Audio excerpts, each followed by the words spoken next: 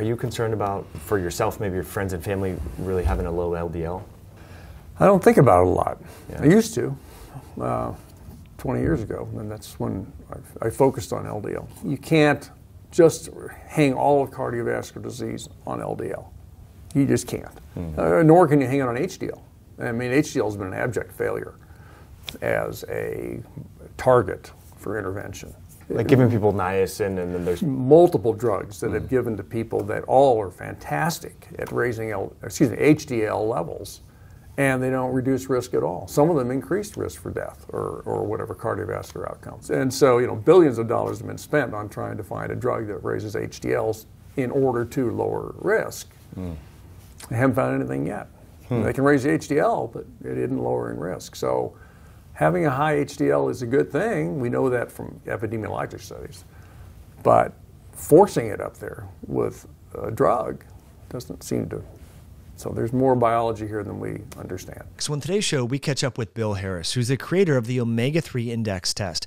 Now, we're reposting this episode because I know a lot of you are new to our platform, new to our podcast, and I'm sure you haven't seen this, but I think it's a very critically important episode to understand for a few different reasons, because the omega-3 index, I often find with working with clients, is they haven't ever done this before, and they don't have any idea about the validity or the effectiveness of increasing their levels of omega-3s within their body. So we're going to talk more about omega-3 fats in general, what they do in relationship to the omega-6 fats in the diet. There's some new information there, particularly about the historical studies that Bill talks about.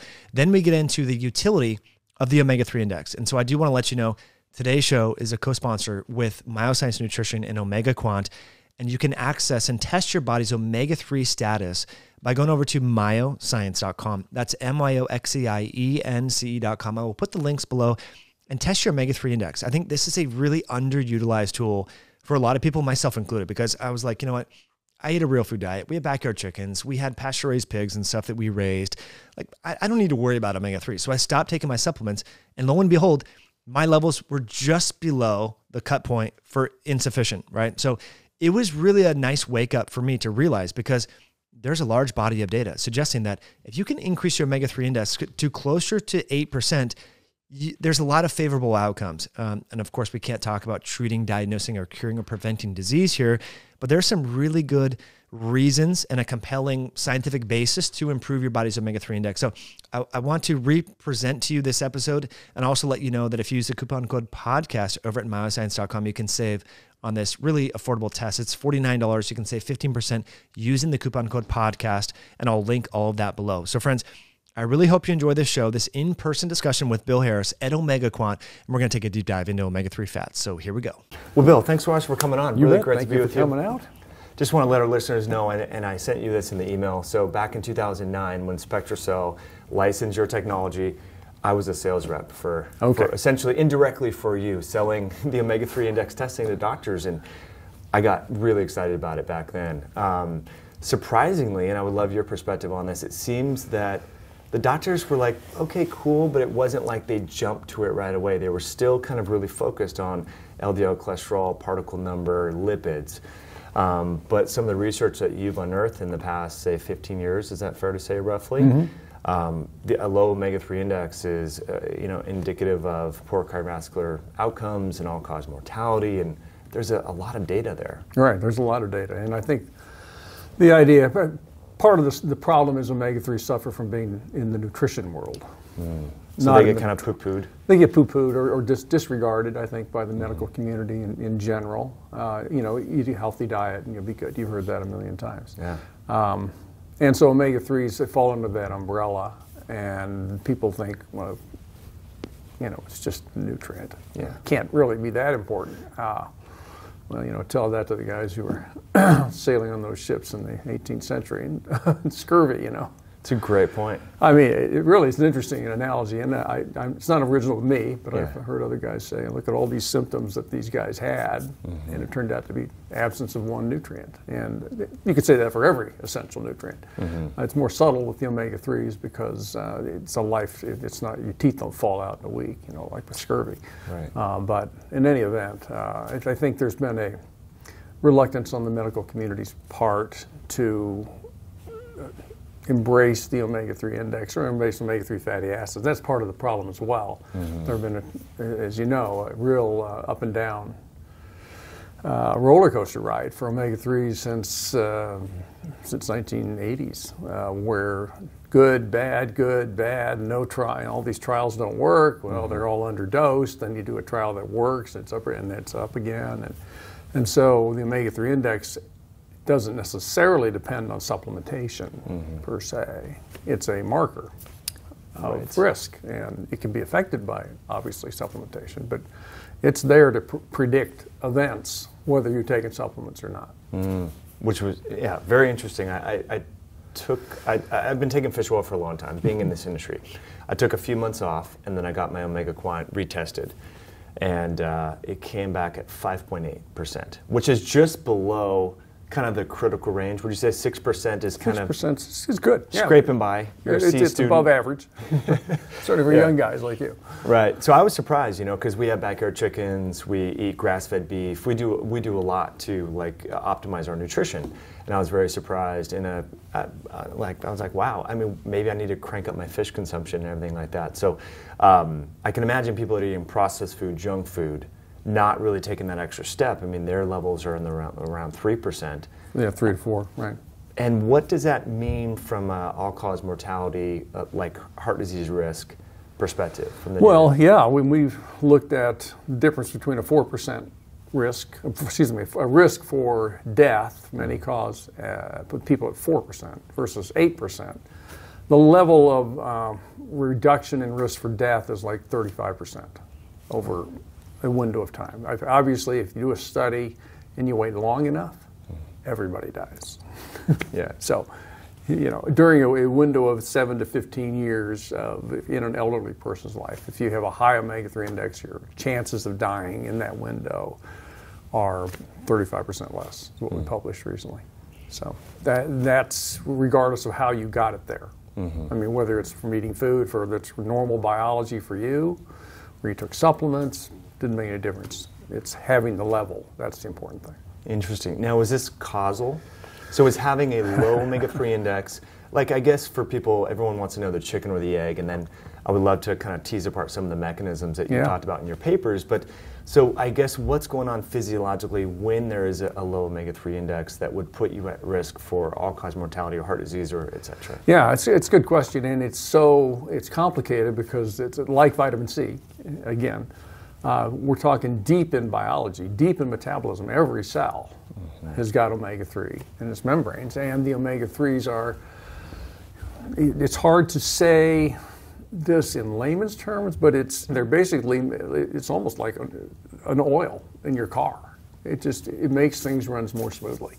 And if you haven't got enough oil in your engine, it's a little bit low for a long time, it just wears out faster. And the omega-3s, I mean, it certainly is not a lubrication in that sense. But that's sort of the analogy. It's a prevention of rust. It's another image I've used. But anti-inflammatory, they certainly are anti-inflammatory. And they change cell membrane flexibility, fluidity, and that in and of itself sounds like, well, so what? Well, there's thousands of these receptors and membrane proteins that are all buried in the membrane, and if they got room to move around in the membrane, then they can work better. If they're kind of stiff because they have got these non-omega-3s, no PUFAs in the membrane, then they don't do their job so well. They don't communicate, and message get lost, and regulation gets upset, and so the omega-3s do it that way. I think just by virtue of what they do in membranes. Plus, they have these anti-inflammatory products that they get, prostaglandins, leukotrienes, other oxygenated products that are anti-inflammatory. And they can prevent platelets from getting sticky, and they lower triglycerides, and they lower blood pressure. But those are all secondary effects to the cellular effect. Interesting, yeah. It seems like in recent years, the metabolites of EPA and DHA, the selective response, the pro-resolving mediators as they're called, and that to me is pretty exciting. Now companies are now selling instead of just pure DHA or EPA, they're selling the derivatives of those to help really kind of quell inflammation or modulate inflammation. So I think becoming more like a drug in that sense. And that's I mean, I think that's a really interesting, from a biological point of view, whether those products are actually any better than just giving the parent fatty acids and letting the body make those. Where it's never been tested. Yeah. Nobody's ever compared.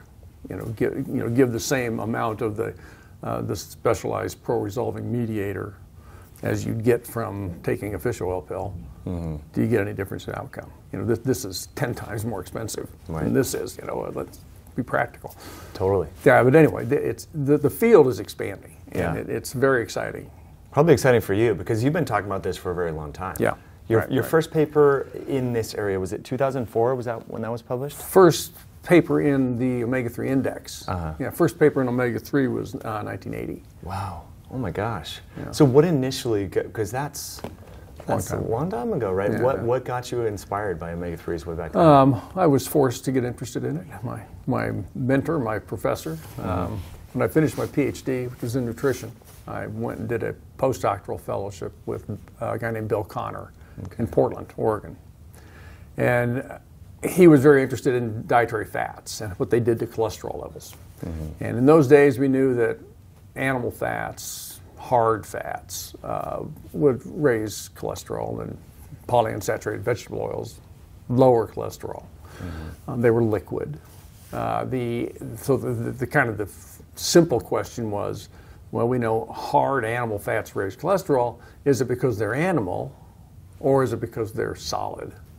Is it their physical properties, or is it the origin, the kind of creature it comes from? Is it a plantness, or is it liquidness? That's important. And so Dr. Connor said, well, here's fish oil. It's from an animal, but it's liquid at room temperature, which we're talking. So what does that do to cholesterol? It's a toss-up. So he assigned me to do a metabolic study. We fed a bunch of volunteers a lot of fish oil. All of their fat was salmon oil. Wow. We gave them 2 salmon steaks a day, and we gave them about a half a cup of salmon oil to drink every day, just flat out drink. It was 25 grams of EPA DHA. Whoa. Which, in those days, we didn't know. We were just going to say, if this doesn't work, we're not even going to chase this thing. Yeah. And, but lo and behold, it lowered cholesterol, just like the vegetable oil did. So we said, fish oil lowers cholesterol. So it's not really the species specific, it's the nature of the oil. It's the nature of the oil. But, as it turns out, in hindsight, once we started actually giving people pills and didn't change their entire diet, because these are metabolic wars, we fed them everything. And we changed all their saturated fats out for polyunsaturated omega-3s or omega-6s. And the omega-6 and omega-3 work the same on cholesterol. And it turned out it really wasn't that these were so much lowering on cholesterol as the saturated fat raised it. And you take the saturated fat out, cholesterol goes down. You can replace it with cardboard. It doesn't make any difference. The saturated fat causes LDL cholesterol to go up. And you take that away, you give something else, mono, poly, or whatever, it's going to go down in those studies. And we finally gave people fish oil pills and didn't change their diet, then cholesterol did not go down. And in fact, in some people it went up, which was one of those bumps on the roller coaster, mid-80s. We published in 1985, I think it was. We gave them 6 grams of omega-3, EPA DHA, and ApoB went up in certain dyslipidemias. Oh, okay.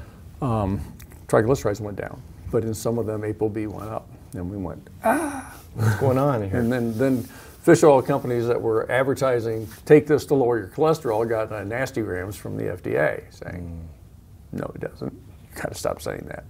So this was an isolated, subpopulation in which the omega-3s cause the ApoBs to increase? Yeah, typically people with very high triglycerides. They're the ones that we'll see an increase in LDL as the triglycerides go down. The same thing happens with fenofibrate. Anything that lowers triglycerides in these types of patients will, and these patients also have low baseline LDL levels. So, if your level is 50 and it goes up to 75, you got a 50% increase. So it freaks people out. Yeah, a 50% increase. Right. Horrible. Well, look at the real numbers and where are you ending up? You're still a low risk, but 50% increase.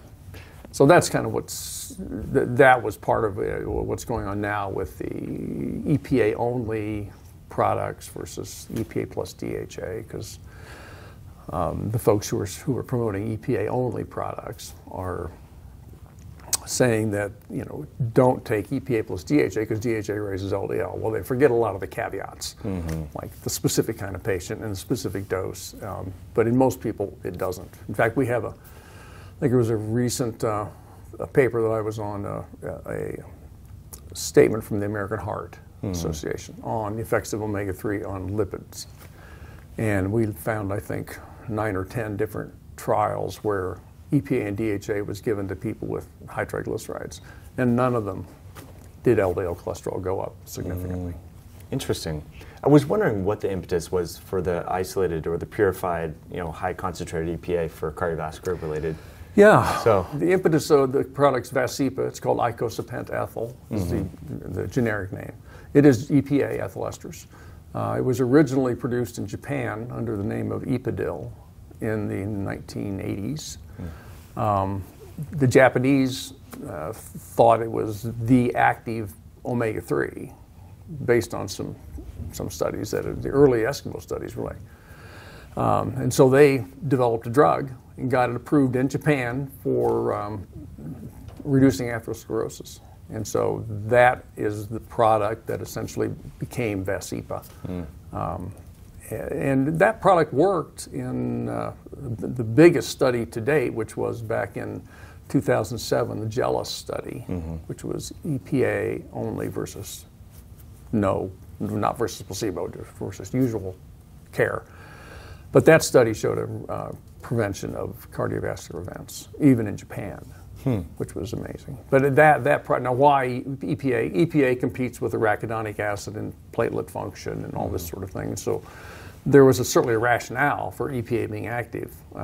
We didn't know as much about the biology of DHA at the time. And I think we know now, in my opinion, you need both of them. So you're not a fan of isolating one or the other necessarily? Not really. I mean, I think clearly EPA works at 4 grams a day. That's the dose that was used in the most recent REDUCE-IT study. But you use 4 grams of EPA plus DHA, I think you're also going to get an effect. And we'll find out here in about a year when an even bigger study reports out that's comparing 4 grams of EPA plus DHA together in the same patient population as was in REDUCE-IT. So I think it'll work. Interesting. I would love to talk more about that. Going back to the early 80s when you were dosing 25 grams plus per day, I think higher doses of fish oil have been used, at least some personal trainer, the late Charles Poliquin used to recommend them for fat loss for people, and we can talk about beta oxidation later. Depression, they've been used higher dosages. Maybe you weren't looking at this back then, but did anyone report, I feel better, my depression is gone? Like what were some of the side? We didn't do those kind of doses very long at all. Okay. That was 2 or 3 studies, feeding studies, and they were all focused on atherosclerosis. And they were, 20, 30 people. Yeah. So there's not enough people to, even if one person said their depression got better. It didn't really matter. We wouldn't have known it, and we weren't even thinking about that in those days. It was all focused on blood lipids and platelets. So we don't know. But you're right. I think in general, dose is really going to become an important deal now, which is why I think the omega-3 index is important, which I guess we'll get to later, because it's reaching a certain blood level is the point. Right. Not just whether you're taking omega-3 or not. Right, which is key. Yeah, and it gives you a biomarker. And one of the biomarkers in the clinic that I worked at, an MD mentor friend of mine, Gerard Guillory, he used to use fish oil a lot for triglyceride reduction. This was before I knew about your test. This was in 2006 he started. So any patients that came in with elevated liver enzymes, the LFTs, AST, ALT, GGT, high triglycerides, it worked like a champ. Like 2 to 4 grams of fish oil, take it, it would drop triglycerides between 20-40% sometimes on the high end. Yeah. And I assume you mean 2 to 4 grams of EPA DHA. Correct, the combination. Yeah. And I thought that was pretty remarkable because there's other drugs out there, maybe a little niacin or, pharmaceuticals that have a litany of side effects, and this was a natural compound. And so it opened up, and I can see why traditional medicine doesn't like this, but it opens up the idea that to people that, wow, these natural things can affect my physiology. What else could I do to change my body instead of rely upon a drug? So in your papers, you talk about, I think it was a paper in 2011, I could be off on the date, why does fish oil reduce triglycerides? And I remember reading that thing, and that's so cool how it affects these, I believe it was the different, how non-esterified fatty acids released from the fat cells, how they're metabolized. That was part of our observation. People have known for a long time that omega-3s, if you squirt them on top of liver cells in a petri dish, and watch their metabolism, they'll make less triglyceride. Omega-3s will just suppress it activates genes that shuts down genes that make triglycerides. So that's one, kind of no-brainer explanation. But is that what's happening in the body? And you can't just take cells and squirt stuff on it and call it good. You got to look at other things. And so I, in concert with a colleague who's now a professor at Penn State, Greg Shear, who was the first author on that paper, I think. He did some really good calculations that probably was omega-3 suppressing the loss of NEFA, the release of NEFA from adipose tissue, which is the primary source of fatty acids for triglyceride synthesis in the liver. A little drop in that, even a drop that's hard to detect, wouldn't take much at all to produce the triglyceride reduction that we see in vivo in people. So we think that's part of the mechanism. And you talked about adipocyte inflammation, which I think for some people is kind of a new concept, how fat cells become inflamed. And I thought that was pretty interesting in that paper as one of the proposed mechanisms as to how fish oil might affect triglycerides is by kind of cooling down the inflammatory response within the fat cells. And I think it's a neat narrative because people don't really think about that. They're like, I just want to get rid of this stuff. But they don't realize that it's a source of inflammation. If you take small dosages of these powerful fish oils, they can reduce that inflammation and affect other things. That to me was exciting.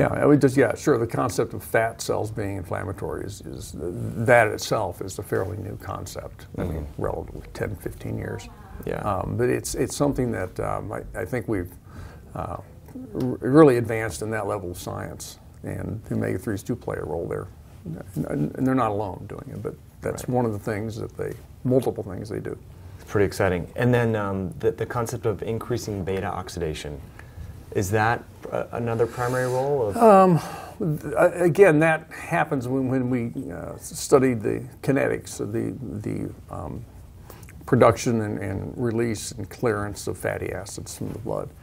One of the effects was an increased beta oxidation, increased burning. But the omega-3s, in my experience, and I think the global experience of the omega-3 world, is they don't help with weight loss. I mean, there have been hundreds and thousands of people who have been studied on fish oil versus placebo for X, Y, and Z disease, usually cardiovascular. And they report the body weight, like they always do at the beginning and the end, and body weight doesn't change, even though they get benefit, cardiovascular benefit. And I think we would have seen, over all these years, if there was really a meaningful effect of omega-3 on body weight, it would have shown up. I mean, I'm not saying in combination or in high doses that we haven't used before. Japanese people eat a lot of omega-3 and they're smaller than we are. I'm not sure that is going to explain it. But it's been one of those areas that I've heard people say take omega-3 to help lose weight, and I go, well, maybe it affects your appetite, or does something else. But it doesn't really show up in terms of at the bathroom scale. Could be a change in body composition, always, but. Well, it's interesting you bring that up. There was one paper that I remember reading showing that it was a placebo-controlled study, and compared to the placebo group, the fish oil group, when they were doing resistance training and aerobics, it was a combination of weight training, that they preserved more lean muscle mass, so that the body composition did change. So I thought maybe it has a muscle sparing effect, so that you preserve the mass when you're losing weight. I don't know. Yeah, it could be. And I've seen studies like that, and they're intriguing. I mean, I don't remember what the dose of omega-3 was in those studies. But it may take a high dose to do it. 3-4 grams instead of half a gram, which a lot of times people use. And call it high. It's not high. Definitely want to get into testing and so forth. But there's a gentleman, I think he's passed now, Ray Peat. Have you heard that name? Mm-hmm. He's on the blog sphere. I don't know his medical credentials or what have you, but he has a popular blog, and he's an anti-fish oil person, and he's cited some smaller studies from what I recall, showing that taking omega-3s will increase pro-oxidant levels in the body, and they're a source of, oxidative stress and this and that. And like I said, very small papers. What would you say on that? Well, one thing about omega-3s is they are the most studied nutrient on the planet in terms of numbers of papers, more than any other nutrient, partly because they're easy to study. We don't eat, there's not much here. It's not like protein or carb. You can't take carb out of the diet completely or protein out. Omega-3s, we don't eat much, and you can put them in a pill, and you can study them like a drug, even though they're a nutrient. So they're the most studied. So I think there are actually more studies on omega-3 than almost any other compound on the planet. Aspirin, statins. I mean, it's huge, the number of papers. So, point is, you do that many studies, you can find a negative study anywhere you want. You can find neutral studies, you can find negative studies, you can find positive studies. So it really takes, it's not hard for somebody who's got an agenda to find something like that. But look at the big picture. Death is reduced. Cardiovascular disease incidence is reduced. I mean, I don't care what happens to the molecules in your body, and something may go up over here that maybe looked bad, like an oxidation product or something. And you measure that, and fish oil raises that, and you go, oh. But then you do body counts. There's probably 10 other things coming up over here that are contradicting that. You didn't measure these things. Right. You measured that one. And because you didn't measure these, you didn't know that they were completely blocking this effect. And so you assume that, and this happens all the time. People will measure one thing in a study and assume A causes B without measuring it's again like dripping DHA on a cell in a test tube. You can't call that biology. Right. And so these kind of things pop up. Omega-3s have been shown to be antioxidant, not just anti-inflammatory. They should be pro-oxidant because of their double bonds. They should react to oxygen, but one reason or another they don't. They can prevent oxidation. So the double bonds would be, for whatever reason, trans fats come to mind. So similar like that, but they don't function molecularly on that similar level. Yeah, well, so EPA has 5 double bonds in the molecule. DHA has 6 double bonds, and every double bond is a site where oxygen can react and make a peroxide, it's called. So the more, it's why trans fats are used in foods. They were because they were taking oils that had lots of double bonds in them, 8 linoleic acid, 2 double bonds per molecule, and converting it to 1 or 0 double bonds. So there's no place for oxygen to react once you've hydrogenated it, and therefore it doesn't go rancid, and it will stay on the shelf for years and stay good, quote, quote. And so the food companies love that, because their product doesn't go bad. Don't have to refrigerate it, So in the same sense, the omega-3s have a lot. That's why they smell bad in a way, because if you let them in the oxygen, they'll oxidize and they'll smell pretty bad. But if they're in capsules, they're protected. If they're in fish, and you eat the fish, the day you cook it, and not 4 days later. But even then, there's plenty of good evidence that even taking oxidized fish oil, intentionally, grossly, putridly oxidized fish oil, which people have done to study the effects on biology, still beneficial. Still beneficial. I said they can't find any in the body takes care of it, cleans it up. They would take. This is getting off subject, but I assume you can edit this thing. Yeah. They take a vat of fish oil and they take pure oxygen and bubble it through them for like 3 or 4 days. I totally oxidize it. Right. Then they put it in capsules, and then they give it to volunteers, and then they measure in the blood oxidation products over a month. Can't find anything. Wow. That's incredible. Okay, cool. That's amazing. Is it because the dosages are pretty low? I mean, Yes. Yeah, the actual 1 or 2 number. grams. So yeah, okay, Right. you create some, oxidative stress, but you're talking about, whereas if you eat, say, 400 grams of carbohydrates, I mean, Yes. that's you think about the relative comparison of quantity. That's right, and people miss that. Yeah, particularly you eating 2 or 3 fish oil pills that might have a tenth of a picogram of an oxide or of mercury or something in there. You get all excited. Yeah. Look at the doses. Doses are critically important. Right. Yeah, Super. very, very small. Very interesting. So yeah, in the last 10 years, I followed the Google alerts on the omega-3 index and so forth, and some of the papers that I've seen as of late are pretty interesting. Individuals that have higher prevalence of causing crime, like more fights and stuff in jail. One was I don't know how they quantified, there was a standardized way to quantify behavior. Yeah. And individuals that have a history of all these really violent crimes compared to individuals that are there for embezzling money or something. There's a connection between the low omega-3 index and violent crimes. And so it's not just cardiovascular disease that we're seeing. Behavior, right. Yeah. Yeah, now I'm familiar with the prison study, at least a couple prison studies. I love your idea. If maybe somebody's already done it. This whole thing about what are you in there for, and how does the omega-3 affect your behavior in there? But yeah, so, Australians have done several studies in this and found that prisoners who are more who cause more trouble in the prison have lower omega-3 levels. Yeah.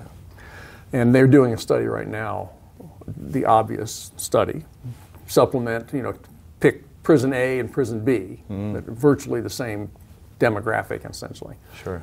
Placebo, active omega-3, and then just track the number of violent incidents in the 2 prisons and see if it makes a difference. Wow. That's in Australia right now, ongoing. Yeah. That's cool. This is going to be cool. That's amazing. But I'd like to see it doing it now. White collar prison versus a, Yeah. what's it called? Maybe I am misconveying with the study. I think it was +1 biology maybe last year or something like that. But I believe it Well, send it to me. Okay. I'd like to see, because it's not leaping to mind, but I'd like to see it. I love those kind of studies. Totally. I think it's super fascinating. Another study about panic and paranoia showed, I believe, individuals that have really low omega-3 index are more susceptible to Anxiety, at least. I know there was a meta-analysis on the omega-3 effect on anxiety. I'm not sure if that's what you're talking about. Where it showed a significant benefit.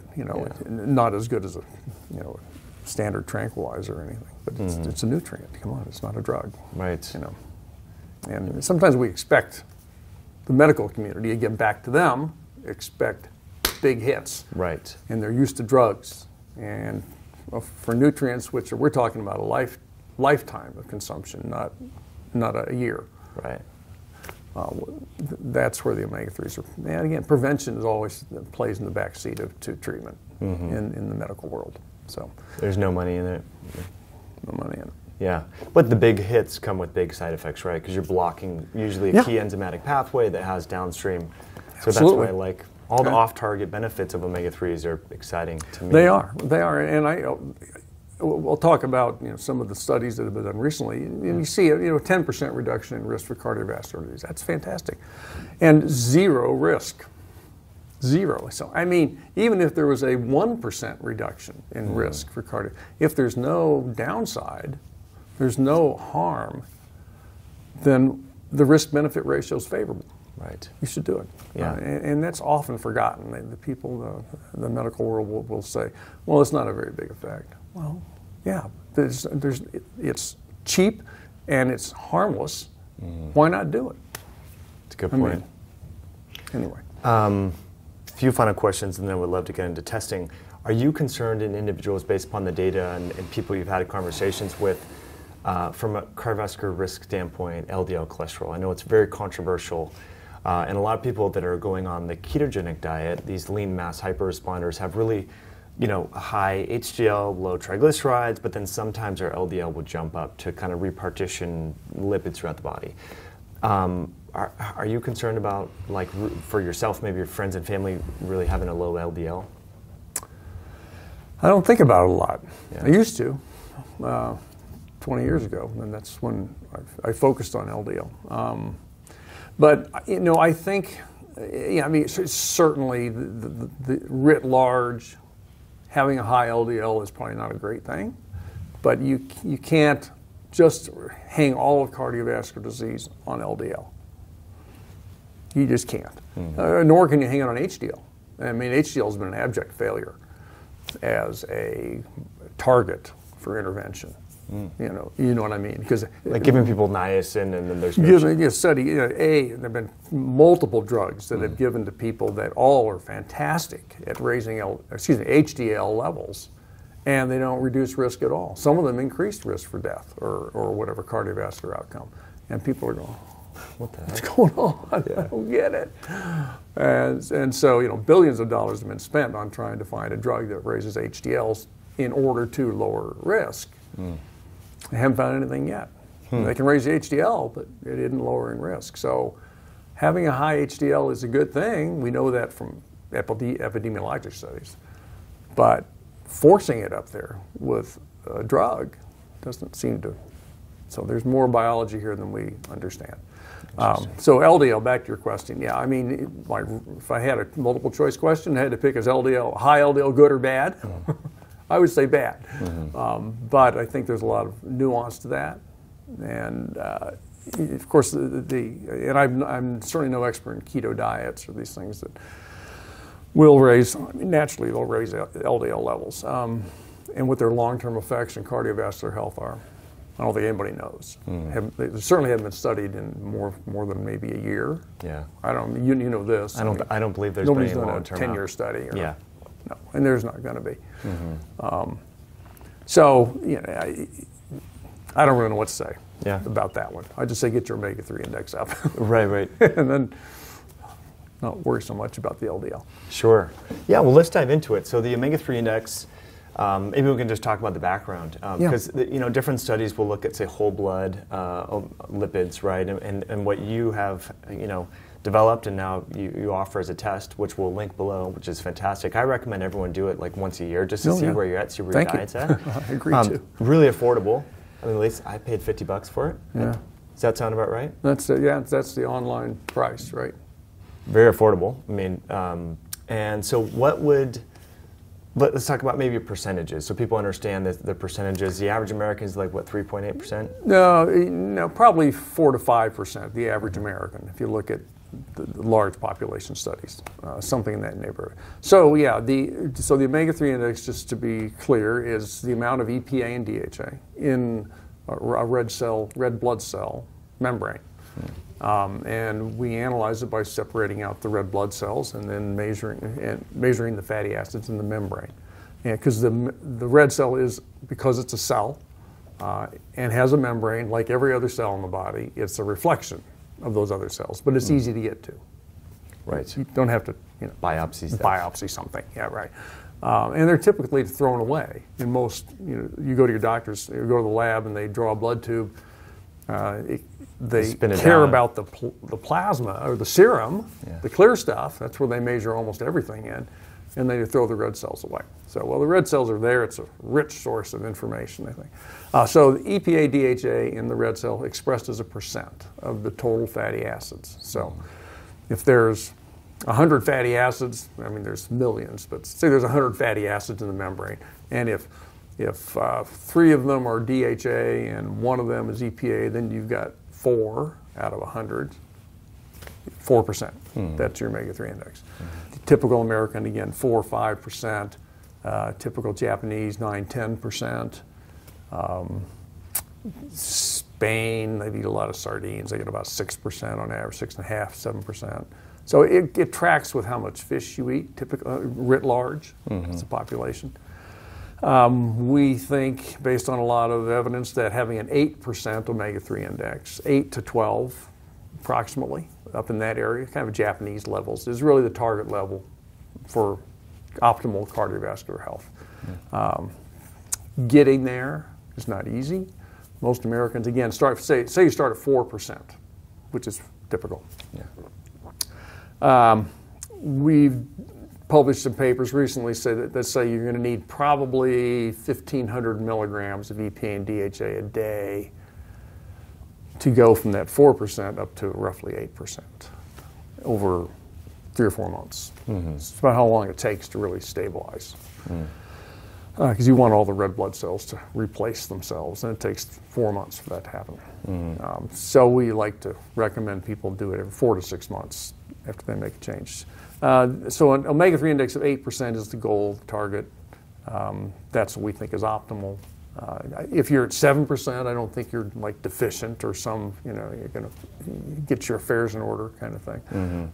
It's a graded scale, very much graded scale. And if you're at 6%, you're way better off than you're at 3%. And you could be a little better off at 8%, but that's like every risk marker is like that. So yeah, the omega-3 index was concocted over a beer in 2002. I was sitting at a meeting in Chicago with Dr. Clemens von Schacke, a good friend who's a cardiologist in Munich. Both of us have been in the omega-3 space for quite a while. And just that year at that American Heart meeting had been presented a paper from the Harvard group showing that a high omega-3 index was associated with about a 90% lower odds of sudden cardiac death in the U.S. Physicians' Health Study. And we were going, okay, people, wake up. This is a risk marker. This is just like cholesterol, like blood pressure. This is a risk factor that you can modify, and doctors ought to be able to have access to that so they can treat their patients and improve their health. And so he and I said, we got to come up with something. Somebody ought to have a test. Well, you started a lab. He started a lab in Germany. I started a lab in the U.S. And then we wrote a paper laying out the logic and the evidence for the omega-3 index that's where he named it, the omega-3 index, in 2004. And I've been riding that horse ever since. My goal has been to see what other diseases are related to the omega-3 index, and what benefit can that have to patients in the medical community. We've left cardiovascular disease, and now we're looking at prenatal stuff, and that's really fascinating. Dr. Jackson, Christina Jackson, works in our lab. She's kind of an expert on that, and there's good evidence now that pregnant women who have a red cell DHA level, just DHA, not EPA and DHA, of about 5% when they're pregnant are at lower risk. Well, we'll put it this way. If you have an omega-3 index down at under 5, say around 3%, not omega-3 index, I should say, red cell DHA. We call it prenatal DHA. It's a test we do. If the prenatal DHA is around 3%, the evidence to date is that your risk for premature birth is about 10 times higher than it is if it's at 5% or higher, which is, and omega-3s do prolong gestation, which makes sense, less premature birth. And that's a hot field now, where particularly in OB, we're hoping to get doctors who are taking care of pregnant women to just test their omega-3 levels. They're all supposed to be taking DHA. It's in the supplements. But there's no incentive. They don't know if they're low or not, or if they know they're really low, well, then there's a good incentive to take your DHA. And in any event, I digress back into the prenatal. But the omega-3s across the whole lifespan are important. It's really fascinating. Some of the research that I've done, I think some of the studies are underdosed when women that are pregnant, they're given, say, a fish oil or whatever, and they look at intelligence quotient, they look at various cognitive parameters and things like that. And so it's not, these are kind of longer term, almost epidemiological studies. I don't think they're randomized controlled trials, at least from what I've read. So it is kind of interesting on the prenatal side. I like, and I recommend all female clients that I work with, get the fish oils up, and it makes a big. Have them take a test. Yeah, that's for $50. I mean, come on. A lot of people now in their late 20s, early 30s are going to these fertility clinics, spending a ton of money. My goodness, I mean, if they could just spend $50 and then invest in a good fish oil, get that DHA up. Yeah, and there's some, you mentioned fertility clinics. I mean, there's some evidence the omega-3s help on the male and the female side of in vitro fertilization. So. Wow. and implantation. So it's moms gets. I mean, they're just so deeply embedded in biology and metabolism that they're important in all kinds of diseases and conditions. Absolutely. So cardiovascular, we talked about mood, brain health. Yeah. Before we kind of finish up on testing, did we miss any other big disease?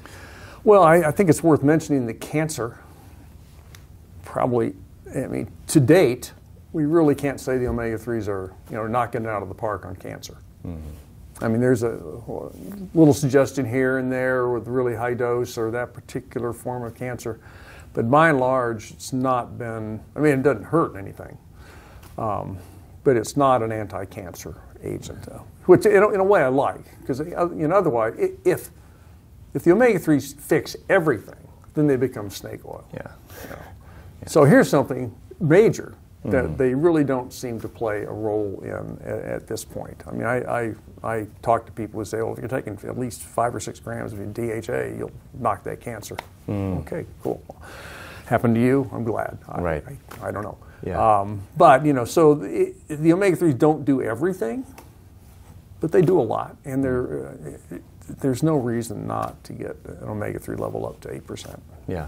In terms of downside? I mean, No downside. yeah. I mean, well, it costs you money to eat more fish, take supplements, and I don't really care what supplement you take. I'm pretty agnostic on supplements. We don't promote any particular supplement. I just want to get your EPA and DHA up. Yeah. Now, when it comes to forms, ethyl triglyceride, monoglyceride, right. Companies are duking it out there. You've been studying this for a long time. Well, yeah, clearly ethyl esters, which is one of the most common forms now for the concentrates, do need to be taken with food, probably with fatty food, with some fat in the meal, to be absorbed better. They're taken on an empty stomach; they're not absorbed very well. Whereas a monoglyceride or triglyceride, even free fatty acid, phospholipid forms, they're not so dependent upon having a meal. I see. Again, a very, very common form is with the ethyl esters. You should take with food. And then that improves. It doesn't really make them still quite as absorbable as the triglyceride. So you still need to take a little more of an ethyl ester to get the same bump on the omega-3 index as you do with the triglyceride. But it's not, some of the early advertisements for the phospholipid forms were a little crazy, 400-500% improved absorption. That's impossible. You can't do that. I mean, a triglyceride oil is 100% absorbed. Give it a day, give it a little time, it'll be absorbed. You can't improve on that. I mean, you can make it faster. Yeah. It can be, in 3 hours instead of 6 hours, but who cares? It's what's the effect on the long term, on the omega-3 index that I care about. I don't really care about what happens in one day. This fish oil product versus that one. That makes sense. Anyway. Yeah, it was, Stanford University did a study, a major company in the fish oil space compared their own triglyceride to their own ethyl ester and looked at triglycerides in terms of outcomes after 12 weeks and omega-3 index and so forth. And they actually, you never heard about this study because it didn't show what they wanted it to show. So it was really interesting. I mean, anytime people bring up... Did you see like an abstract on it and then never turned into a paper? Well, no, it was published in kind of an obscure journal, but on the company's marketing, they never talked about this because they really heavily promoted their triglyceride-based fish oil, and that's not what this study found to be. Interesting. Well, God bless them for publishing anyway, because you can't find it. I'd like to know that. I'd like to see that study. I'll send it to you. Yeah, it's pretty funny. So retest, you give yourself 6 months to build up body stores. 4 to 6, yeah. Okay. Yeah, mine was in the fall. So, and I thought for sure, I'm like, I'm going to be hovering around 7. Well, you mentioned, grass-fed beef and stuff. And I think there's a misconception that they are rich in omega-3. Well, they're not. I mean, beef, they have a rumen, right? They have all these stomachs, and part of their digestive system is to bacteria to chew up grass and other stuff they're eating, and the bacteria hydrogenate polyunsaturated fatty acids. They destroy polyunsaturated fatty acids, so including alpha-linolenic acid, which is the precursor to EPA and DHA. So you can't just feeding fish oils to cows, which the only thing I know it does is reduces the CO2 or the methane, the farting. save the planet. Even that is not going to get it into the meat because it can't get past that stomach without getting destroyed by these bacteria. And so the studies I've looked at comparing grass-fed to grain-fed beef, there's, you get this much EPA and DHA in the grass-fed, and you get that much, and it's 70% higher. Wow. But the number is so small. It's not a great source, Yeah. That's the problem. The same percent increases is misleading because you go from 0.1% to 0.2% omega-3. Well, that's a 100% increase, but you aren't eating any more. Right. Quantities. The grass-fed stuff is fine. It's good for a lot of other things, but it's not a source. Don't eat that instead of salmon. Right. Very interesting. I didn't know that about the stomachs, that the bacteria just break it down. Yeah, they do. They hydrogenate. Wow. These polyunsaturated oils. That's why their beef or the flesh contains saturated fats. Oh, because they're hydrogenated by the bacteria. Yeah. Wow. Any oils that they eat, any fats they eat. You mentioned if you feed cattle omega-3s that they produce less methane. There was actually I can't remember, I think it's in Canada or maybe it's in Ireland, they're feeding seaweed to cows. Have you seen that circulating recently? It's on NPR or something like that. Well, it could be. And now, seaweed doesn't really have much omega-3.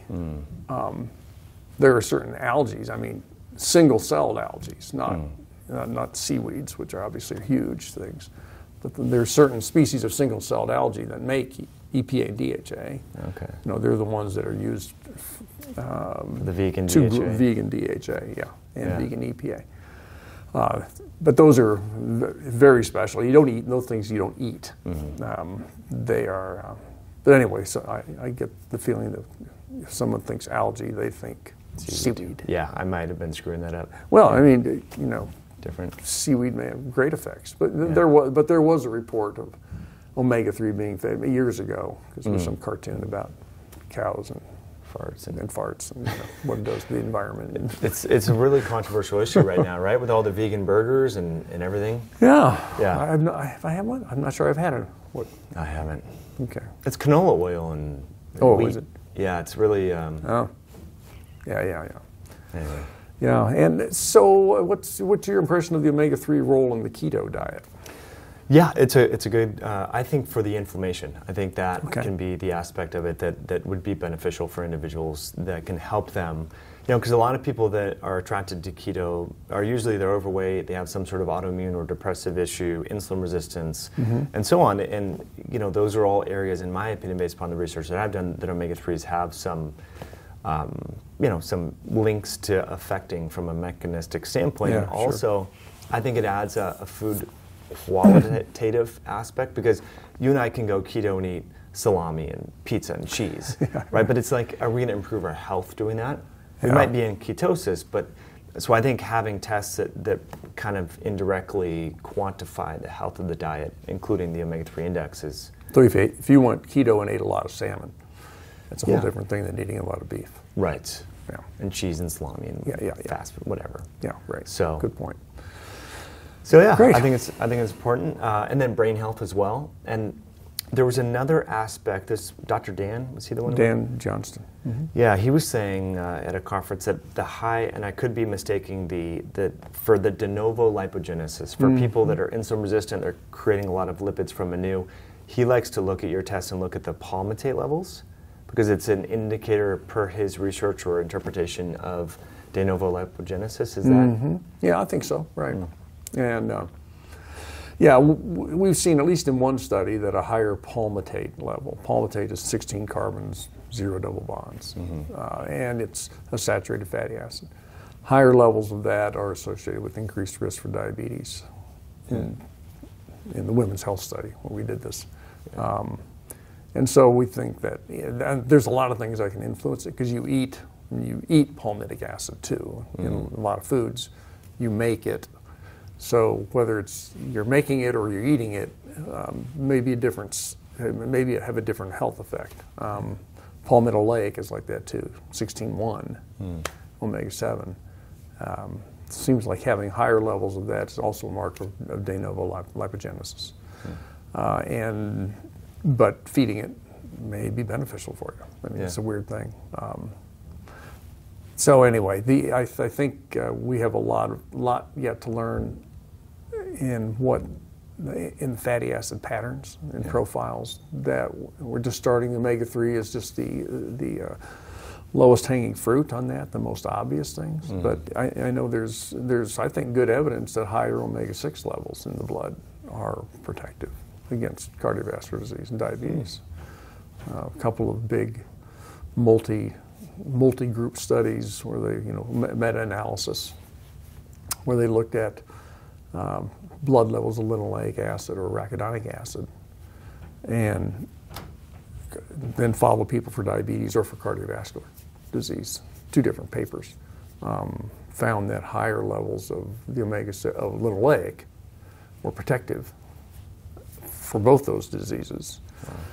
Arachidonic acid was neutral, didn't predict increased risk or decreased risk, which kind of plays against the whole omega-6 are bad story, which is very controversial.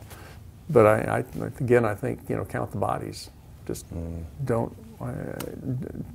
So many people who get into the omega-6 are bad thing will look at a metabolic chart and show that this pathway, the omega-3s feed this pathway, and this omega-6 does this on this inflammatory marker. Well, okay, but at the end of the day, who's getting sick and who's not? And if you're finding that consistently people with higher linoleic acid levels in their blood are less likely to have at least 2 major diseases, maybe they're more depressed. Maybe there's something. Maybe they got rheumatoid arthritis. I don't know. But at least diabetes and heart disease, there's less risk in those 2 big studies. So I think there's still a lot to be learned about it. Fatty acids, omega-3 for sure, omega-6, and monos and trans and saturates and all of them. They all have a story to tell.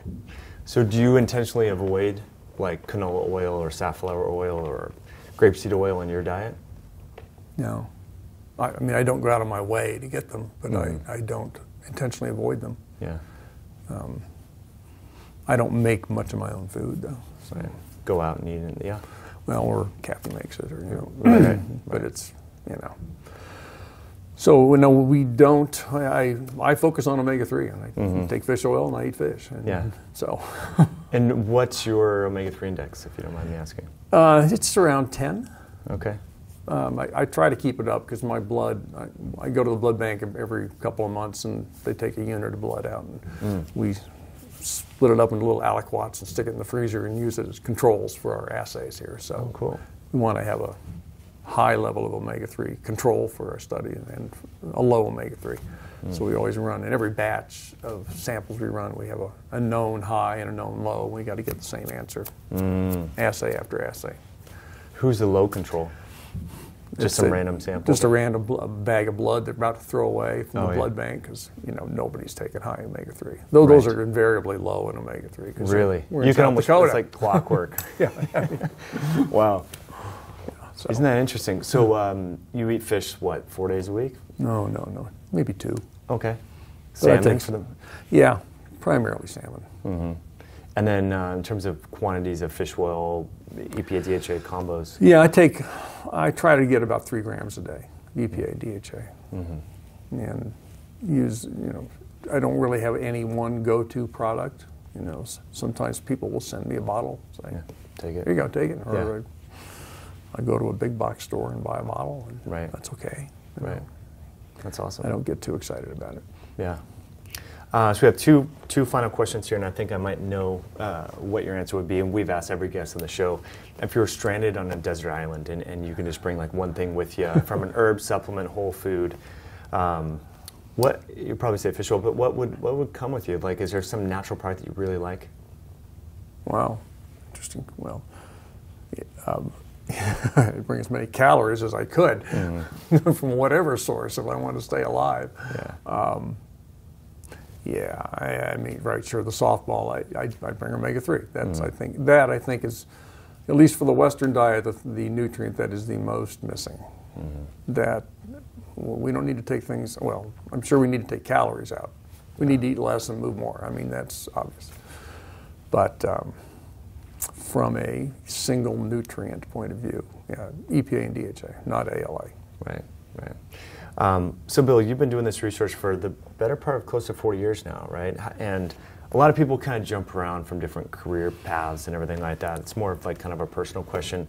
What drives you, or what sort of, is there something in your routine that sets you up for success to really publish a lot of research, connect with these different researchers, to run this great business? Like, is there some characteristic or something that you do in your Well, it's a good question. I don't know. I've just been lucky. I mean, if I'd picked vitamin E as my focus nutrient, when I was early in my career, I don't think it would have gone very far. It's kind of, there hasn't been a lot of great evidence that, I mean, not to pick on vitamin E, but it's just omega-3. It just happened to be, I was just lucky, I think, to be there right at the beginning of the show and get publications out and find out a lot of fun things about them. I still don't like the way they taste, but it's not them. Okay, right. It's the other stuff that's. Anyway, I don't think there's anything. I've just been blessed to be in a field where I can just keep going, and the studies keep coming out positive, and it's good. It's wonderful. How much of success do you think luck contributes to? Because there's certain people that just try hard, but they seem like they can't get a break, or they can't. It doesn't work out. Yeah, I don't know. I mean, I believe in providence at some level.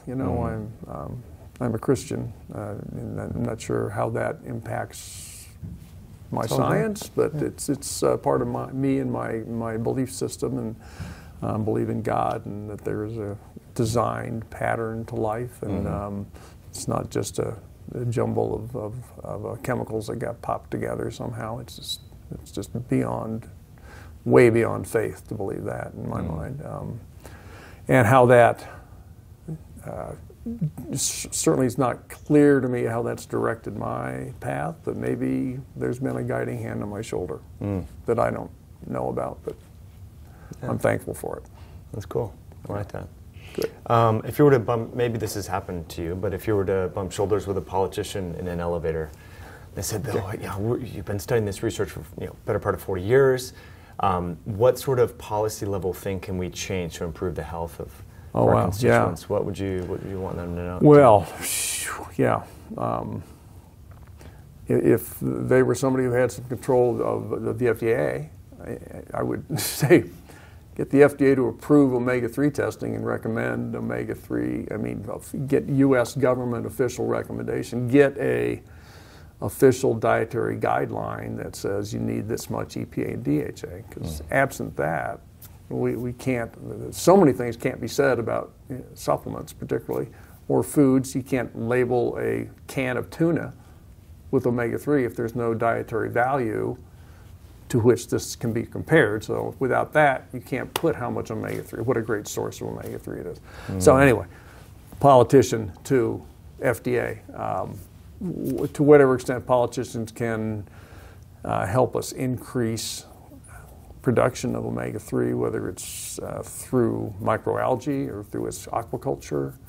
And there's a lot of work being done on, because of the limited supply of fish in the ocean. I mean, it seems like a lot, but a lot of groups are working on plant-based, land-based omega-3 products, but it takes gene modification to do it. So, take a canola oil or a soybean oil and put in 5 or 6 different genes from some other algae, and now you're growing canola that's got EPA in it, and you just harvest it.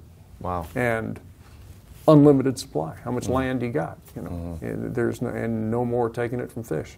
I mean, that's cool, but it's going to take some political agenda that gets rid of the fear of GMOs. Right. Interesting.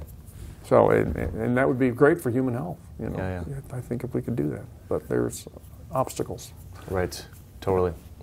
Amazing. Well, I really appreciate your time. Yeah. And all the work that you're doing. Bill, thank you so much for coming on. Friends, very grateful that you're still here tuning in. I hope you enjoyed the content. If you did, please hit that like button. If you're not yet subscribed, please do so, because we launch videos like this all the time, and I know you don't want to miss them. So have an awesome day.